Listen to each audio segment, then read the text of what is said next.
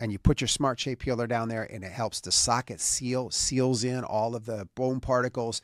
It looks really good. The healing by secondary intent is very small because the metal that you're putting in place is very big. But here's the check step. How much keratinized gingiva do I have on the buccal? Okay? Think about this. Lower first molar on a sick tooth. Let's say the patient's 50 years old with a little bit of recession. You know, if you've been practicing for a while, that there's not a lot of KG there, keratinized gingiva there.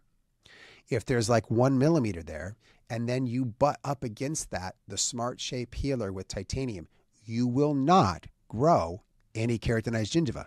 You can't occupy that space because there's titanium there. The abutment is in the way.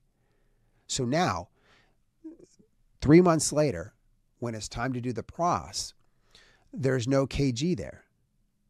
You take the scan, the crown comes back, and you put the crown in, easy delivery. There's no KG on the buccal. There's no keratinized gingiva on the buccal. Can this lead to problems for your patient? Yes.